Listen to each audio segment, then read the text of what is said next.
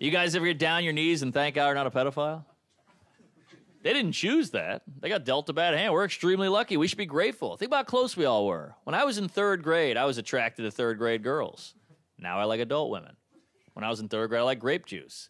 Now I like red wine. But I still like grape juice.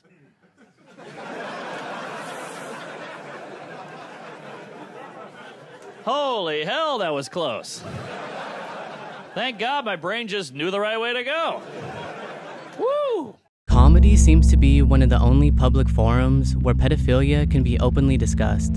It's a perfect format for presenting taboo topics like this, because they're able to point out odd realities in our world while also making us laugh at the absurdity of them. What? Pedo! I'm not a pedo, and if I was, you'd be safe, you tubby little ginger cunt. Turning a blind eye and refusing to hear hard truths won't help fix the problem, and can make not only the victims of the abuse, but the victims of pedophilic thoughts feel like outcasts that should hide their experiences. For both cases, if nobody else is addressing or acknowledging their trauma, then why should they? And how can victims feel comfortable discussing it when they are the ones that have to start the entire dialogue because it's too taboo for us to ask or even talk about it? There's no worse life available to a human than being a caught child molester. And yet they still do it, which from you can only really surmise that it must be really good. I mean, from their point of view, from their, not ours, but from their point of view, it must be amazing for them to risk. Is Louis C.K. wrong here? What other medium besides comedy would it be appropriate to speak this uncomfortable truth? Here's another example of an awkward but perceptive pedophilia joke from the show Dave. And I said, like, don't change the diaper in front of us because I hate seeing the baby vagina. Because, like, I don't want to look at it and think, like, do I have attraction or not? And I never do, but I hate having that thought process. But what? It's just a comedic way of addressing intrusive thoughts that people have. Acknowledging these disgusting, random thoughts doesn't lend credence to them, but it can let people know that they aren't crazy for having them. Regular people don't have control over intrusive thoughts that pop into their mind, the same way pedophiles don't choose to be sexually attracted to children. Simply saying all pedophiles should be killed does absolutely nothing to prevent further abuse to children. If we close-mindedly demonize anyone who comes forward seeking help with pedophilic thoughts, then of course why would they? They'll be hated for urges that they don't want to have, and in turn will keep all of those dark thoughts to themselves in secret. Then we'll just have to wait for a child to get abused first, before we can identify the risks. So by shunning pedophiles, you contribute to their likelihood to offend. Psychologist and sexologist Michael C. Seto has a book about pedophilia where he goes into great detail talking analytically about what exactly pedophilia is and possible interventions. On page 13, he says, quote, "Some persons with pedophilia or hebephilia have not committed sexual offenses involving children, and a substantial number of identified sex offenders with child victims would not meet the classification criteria for pedophilia or hebephilia." This sounds incredibly counterintuitive because you could reasonably suspect that all people that molest children would be pedophiles. But if this isn't the case, then it would lead us to believe that molesters have other motivations, like wanting control and power, or having hypersexual interests with low impulsivity management. But of course, there are also those who are just simply attracted to children, not only physically, but emotionally as well. We need open discussion so we can do more research on the topic, because we really don't have enough answers. Most people use the term pedophile, molester, and abuser interchangeably, when in reality, as I just mentioned, one doesn't necessarily entail the other. To me, this shows how nuanced and complicated this whole problem is, and being so closed-minded and apprehensive to discuss it won't accomplish anything. The term pedophile doesn't even cover all people who are attracted to minors, because there are nepiophiles, pedophiles, hebephiles, ephebophiles, and then teleophiles. So that new term that you hear, minor attracted person, or MAP, isn't used to erase the word pedophile, but it's just more specific because it covers the wide range of body and age preferences. These distinctions are important for accurate clinical studies, However, for the general public, the most common example talked about is pedophiles, so I'll use that term throughout the essay. One question I've seen people ask when others want to spread awareness of an issue is, how is mere discussion actually going to help or prevent harm? Here's a real-world example of how a lack of acknowledgement and communication on pedophilia caused harm. Gabriel Dance is the deputy investigations editor at the New York Times, where he focuses on the nexus of privacy and safety online. This has led to him reporting on child abuse material that can be found on popular search engines and trying to communicate with these companies and the public about how rampant child sexual abuse is online. In episode 213 of the Making Sense podcast, around 59 minutes in, he talks about how there was a law passed in 2007 that was supposed to help with the identification and reporting of child abuse material online. Unfortunately, the head position overseeing this was never permanently filled, so the problem was never really addressed. He gathers that the only logical reason for this was that people were happy to put the law in place and then turn their backs and not think about the issue any longer, but still feel like they did something good. Dance also has several other articles for the New York Times discussing this topic. In this article, he shows that around the time the law was passed, there were around 100,000 yearly reports of child abuse imagery. In 2018, there were more than 18.4 million. There are many factors as to why this is the case. Maybe way more people are viewing child abuse material, and we're just starting to get better at identifying it. Or maybe there has always been way more out there than we could have imagined. The internet certainly makes it easier for people to exchange pictures and videos of child abuse. They don't have to discreetly exchange Polaroids in a park anymore. They can trade or buy gigabytes worth while sitting at home. Realizing how massive this problem could spread should have been acted upon earlier, but the lack of discussion and awareness let it thrive in the shadows. Now, before we really get into it, I should plainly state my views on pedophilia so nothing is misinterpreted. I think acting on pedophilic urges is morally wrong. I don't think it should be legalized, and I think it should be punished. Enacting these urges is wrong because it emotionally and physically harms children, and it violates consent that they cannot ethically give.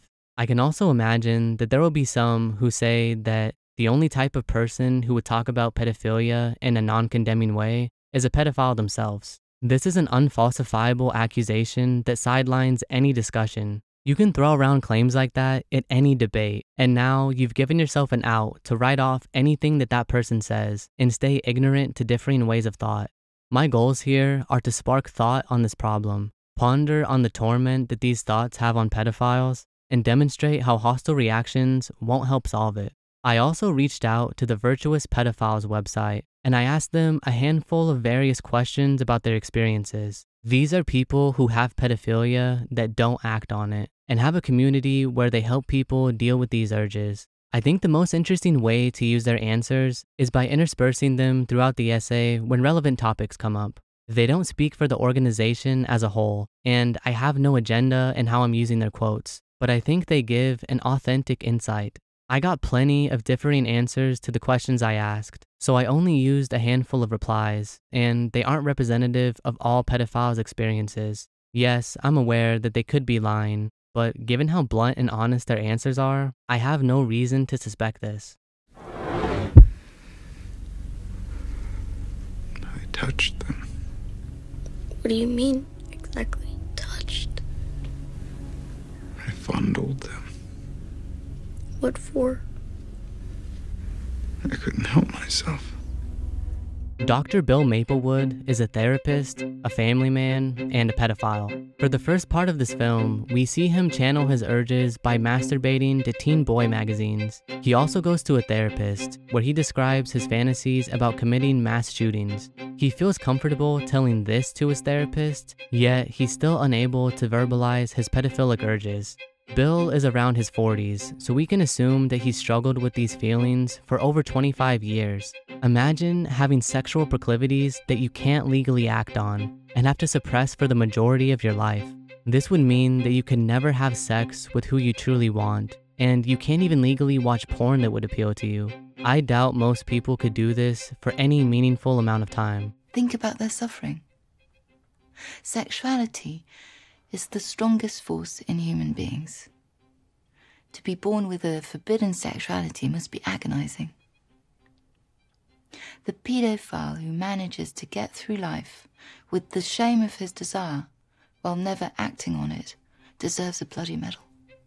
Not only are pedophiles' sexual proclivity towards children, but there's an emotional component as well. They fall in love with children the same way we fall in love with adults. There's infatuation, admiration, and romance, so they have to also resist fully immersing themselves in that mindset as well.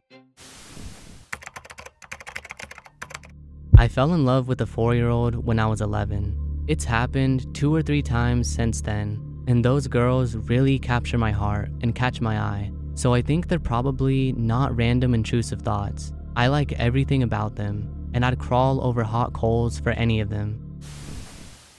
Going back to the film Happiness, without any support system or help whatsoever, Bill eventually takes advantage of a situation that presents itself.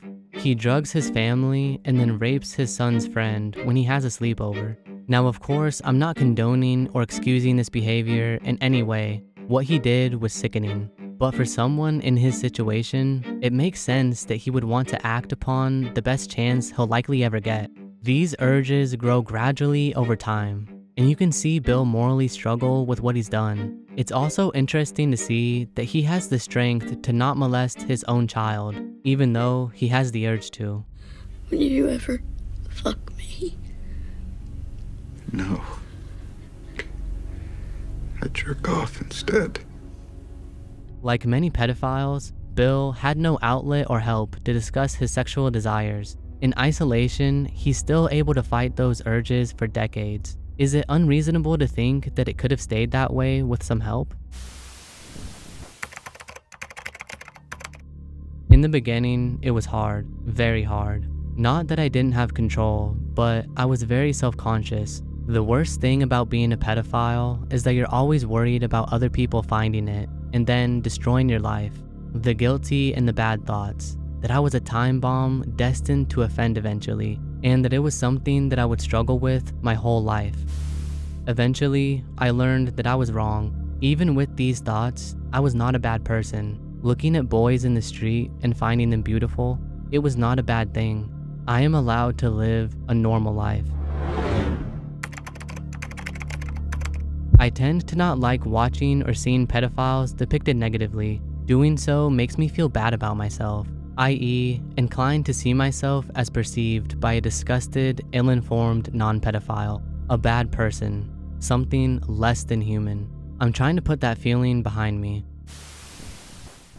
When discussing the film, Roger Ebert said, quote, "Does Happiness exploit its controversial subjects? Finally, no. It sees them as a symptom of desperation and sadness. It is more exploitative to create a child molester as a convenient villain, as many movies do, by disregarding his humanity and seeing him as an object. Such movies do the same thing that a molester does." The haunting fact is that child molesters are human. That's how they're able to blend in with the rest of us. I think some people need to classify them as subhuman to cope with the brutality that they have caused. In the same vein, I also see people irrationally say that they want rapists to be raped in prison. If you think this, then you aren't against the act of rape itself, just who it happens to. What about the person that would be doing it? Are they now morally justified in doing the vile and disgusting thing you supposedly hate just because it's to someone you think deserves it rather than an innocent? This is just perpetuating a scenario where someone is doing an evil and depraved act to someone. So I don't think condoning that is an ethical stance to have. Most of these people know that they have feelings that they should repress. So most of these people don't act out on it. They don't offend. Which is great, isn't it? But the problem is, these people can't talk about their feelings because they know that they will be hated for it. Just because you have pedophilic thoughts doesn't mean you're destined to be an offender. Why should we condemn non-offending pedophiles if they haven't done anything wrong? A common reply is, well, they just haven't done anything wrong yet. We should kill them before they get the chance. Is this really enough justification to kill someone? It's well known that children growing up in single-parent households are more likely to become criminals. Should we prematurely punish them as well?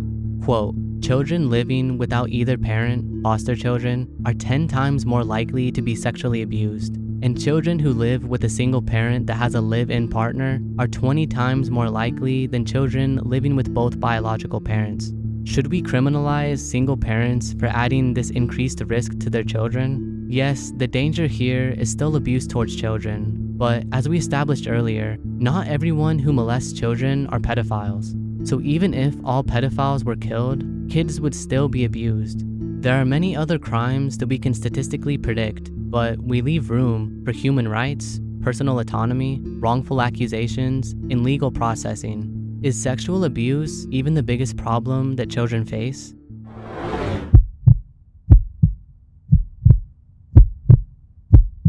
In 2020, 618,000 cases of child abuse were recorded. Now, throughout this essay, I've been using the term abuse synonymously with sexual molestation, but in this instance, under 10% of those cases actually came from sexual abuse, and 76% of cases came from neglect. While almost 62,000 cases of sexual abuse shouldn't be written off and should be punished, of course, this shows that molestation isn't the biggest threat to kids. So if we advocate killing anyone at a risk of harming kids, then we have to drastically increase our scope of candidates, and in doing so, limit everybody's human rights. Any additional surveillance or regulation would have to apply to everybody because we wouldn't know who is or isn't at risk. Unfortunately, we have no way to know who will really commit crimes based on their circumstances, upbringing, and mental predispositions. This is why prevention is so important. And in order for that to happen, pedophiles have to be able to come forward and seek help. As of now, we mainly just have punishment and some rare forms of therapy that hopefully deter and prevent the behavior from happening in the future. But we clearly can help most with prevention. This concept of crime prevention reminds me of a concept called pre-crimes. This was coined by author Philip K. Dick and can be seen in films like The Minority Report. This is where crimes are identified before they happen. This leads to law enforcement preventing these crimes by arresting people before the predicted crime becomes an actuality. They are then detained in a comatose state for an unspecified duration of time. In the real world, where we don't have people or machines that can perfectly predict our ethical behavior, trying to adhere to these preconceptions of people is of course impossible. And I think radical attempts to accomplish this would ultimately violate individual autonomy, consent, and human rights, akin to the thought crimes people are punished for in the novel 1984. So we've established that acting on urges of pedophilia is immoral. But this brings up a very uncomfortable question of asking, are mere thoughts themselves about sexually abusing children morally wrong in and of itself? A lot of people will have fast and blunt answers to that question, like saying, of course it is, and it's a stupid question to even ask in the first place. But let's really examine this idea. Another reply could be, 1. The thoughts have potential for harm. But we've already established that punishment for predicted crimes that have yet to happen can be immoral. And many victims of these thoughts recognize that they are wrong and don't want to act on them. Or 2, it speaks to that person's character that they would even have thoughts like that. Okay, but if the thoughts are involuntary, then it would actually be immoral to punish them for an unchosen sexual proclivity. Doesn't this discussion we're having right now put those thoughts into your head to some degree? When you read about an instance of child sexual abuse, you can't stop your mind from filling in those images. So by this logic, then you should also now be morally condemned by proxy. Sure, you don't have the same attraction as a pedophile, but the thought is nevertheless now in your mind. Or 3, well, it's just gross thoughts to have, and they shouldn't be having them. Of course, this is understandable, and the actions depicted in the thoughts are wrong and sickening, but they are just thoughts, not actions. Disgust doesn't equate immorality. There are plenty of choices that people make that are perfectly ethical and legal that some would find disgusting. A heterosexual man would think that having sex with a large, obese, hairy guy would be gross, but it's not immoral for someone else to do it. Others find that to be the most appealing sexual partner that they could think of. So I think there are justifications and morally condemning actions that pedophilic thoughts entail, but not the thoughts themselves, just because they're gross. Here are a couple quotes from the Verped members that I got when I asked about their marriage status and internal thoughts they have during sex. You may find them vulgar, but like I've said, I find it difficult to fully morally condemn mere mental images. I am married, and I find my wife attractive. However, the closer she has looked to the prepubescent ideal, the more I've liked it, i.e. shaving. I have fantasized about sex with a child while having sex with her, but I often try to keep those thoughts out of my head. I have some emotional attraction to women, so I've gone on a handful of dates. I had a short-term girlfriend once, but we were never intimate, and I wasn't sexually attracted to her. My age of attraction includes some teenagers, so I tried hooking up with young adult men who look like children, twinks if you will. However, it barely satisfied the sexual needs I had for a relationship. I was always longing for something that I couldn't have, and that made me depressed. If I ever got married, it would be to a woman because I've always wanted to be a father. I am confident that I would be thinking about children whenever we had sex, and that just wouldn't be fair to her. Speaking even more about the thought process of people with pedophilia, how do you imagine they go about their day? How would you say you manage to control your sexual urges? A lot of people think that if you're attracted to kids that you have some kind of like unusual degree of urge to go out and, attack kids, and it's not like that. Most people, when they see somebody they're attracted to, do they automatically think, oh, I want to jump on them and have sex with them? So it's the same with us. It's just, we just happen to be attracted to kids. This seems fairly logical to me. Speaking as a heterosexual guy, how many of us see hot women in movies and think the most wild and crude sexual acts that we would do to them if we could? I would fuck that girl if she was my sister. I would let that girl give me fucking AIDS. And I'm gonna fuck you so bad you're gonna be coming out of your ears. People simp over Margot Robbie feet shots and muscle mommy Instagram fitness influencers. Yeah, sometimes we're also just joking around, but there is a level of honest desperation and lust. But obviously, when we see someone attractive in public, we don't plot how we're going to stalk, drug, and then rape them. We just notice they're attractive and then move on with our day. Since I'm attracted to women and could physically overpower some if I wanted to, does that mean that I'm destined to be a rapist just because I have an attraction to women, many of whom it's not possible for me to have sex with? Enacting dark fantasies is a human dilemma that is not exclusive to pedophiles. Pedophiles fundamentally aren't as drastically different from others as we might think. If it's possible for pedophilic thoughts to arise in one person, then it's entirely possible that they could happen in another. Yes, even in you. In this chapter, I've argued that we can't ethically punish people for pre-crimes, and that pedophiles shouldn't be demonized for thoughts that they haven't acted on and didn't choose to have. So, what should we do with them then? I fucked them. Would you do it again? Yes. It's hard to find accurate, reliable data on what % of people with pedophilia actually offend, and what percentage don't. Without many outlets of prevention and treatment methods, we mainly just have data on recidivism rates for those who have offended. Going back to Michael C. Seto's book on pedophilia, he shares some statistics about this on page 166. Quote, one study may report a sexual recidivism rate of 7%, whereas another study reports a sexual recidivism rate of 47%. But this is not very informative until we also know that the first study followed sex offenders of 2 years, whereas the second study followed them for 20 years. To me, this shows that apprehension and rehabilitation of offending pedophiles seems extremely helpful in the short term. Where else can we find a recidivism rate as low as 7%?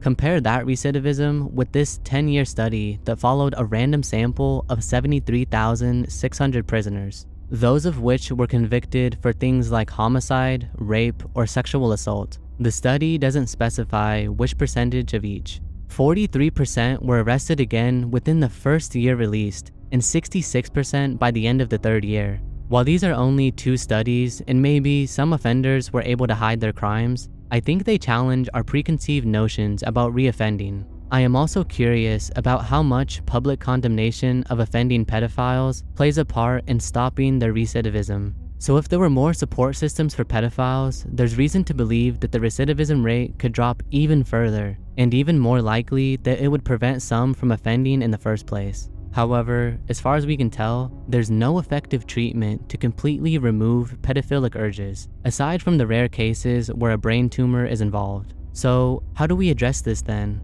Is it reasonable to expect pedophiles to have zero outlets for their sexuality for their entire lives? If they don't want to cause harm by creating or viewing child abuse imagery, then what other methods would be appropriate? There's things that might work and we don't even try them. Like, is anybody working on very realistic child sex dolls? Okay, then let them fuck your kids forever. If that's better, I'm so sorry for suggesting something that might actually work. Oh, no. Let them fuck both my sons, but don't make a doll. That would be distasteful. The biggest worry with this is that it would encourage pedophilic behavior, or that people without pedophilia might also try the dolls and make the practice too common. I'd like to see research done on this topic before I can fully agree with it being put into practice, but I think uncomfortable approaches like this need to be explored. Yes, it's gross to think about and imagine if you don't share the sexuality, but if that would allow them to funnel their urges into an outlet that doesn't harm anyone, then why be against it? Here's some responses I got from the Verped forum when I asked about their thoughts on the topic. I think it would be okay for most people. While I would like to have one, it's probably better for me to not have one. As an addict, it would be like an alcoholic drinking virgin margaritas all the time. It would keep that taste on your mind. From what I've heard from talking to people who have them, they don't cause people to make an extra leap. From what it seems, it sounds like something that people have made up out of fear because they don't understand it, as it's just a bunch of material. I don't see how having or using one should be a problem. I have a doll. She's a toddler in realistic size. She is a regular doll, not a sex doll, but I have sex with her. I am a woman, so I don't need any holes or anything like that. Any doll works fine for me. But since my attraction is mostly nurturing and emotional, sex is actually quite rare for me, like maybe every second week or something. But I hug and cuddle with her a lot, every day, and I care for her a lot, like she is my own child. She is absolutely satisfying for me, and is my safe outlet, but mostly she is my emotional comfort in life. Later in the reply, when I asked about their sexual attraction and difficulties coping with it, she responded with, "I am exclusively a pedophile, so I don't have any attraction to adults. Actually, I have never felt any romantic or sexual attraction to a person above 13 years old, but my attractions for little girls is strong, even little girls as young as toddlers. I just want to hug and cuddle with them, play with them, care for them, spend all of my time with them, hold hands, kiss, but also be sexual with them. But I know that that last thing can never happen, only with my doll." Throughout this essay, I have yet to mention the extreme cases of child abuse and torture that seem to be the only time we think about the issue. There is a much darker and sadistic reality that exists. I have to address this so it doesn't seem like I'm sugarcoating the problem. They're extremely disturbing, but we need to know the realities. In one of Gabriel Dance's articles for the New York Times, he cites a recent abuse case that happened with more than a dozen men over Zoom. Quote, "A man was sexually assaulting a 6-year-old boy. One of the viewers asked the assailant to spread the boy's buttocks, another to spit in his face, and a third to rape him. The boy was orally raped and violently penetrated, while some of the men, appearing on cameras of their own, cheered and masturbated for the others to see. The men also broadcast pre-recorded clips of young children, including infants, being raped, beaten, and urinated on. During the trial, an investigator said that the offenders often knew that live streams are harder to detect and leave no record.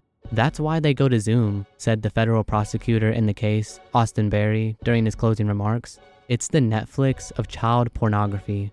In another article by Dance, there was a case where, Quote, another showed a woman inserting an ice cube into the vagina of a young girl before tying her ankles together, taping her mouth shut, and suspending her upside down. As the video continued, the girl was beaten, slapped, and burned with a match or candle.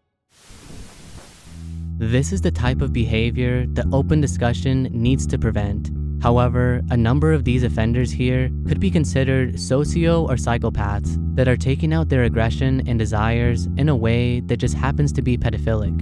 But for pedophiles, this certainly isn't the starting out point and is not what many of them want to do. From the answers I received from the Virtuous Pedophile website, a big insight I gleaned from them was just how much they love children in a romantic way. For a lot of them, the essence of a child is what they're attracted to. The creepy rapist mindset that we assume all pedophiles have isn't always accurate. So while it's still true that if they acted on their thoughts, it would be wrong, even they would be appalled by this extreme, torturous behavior.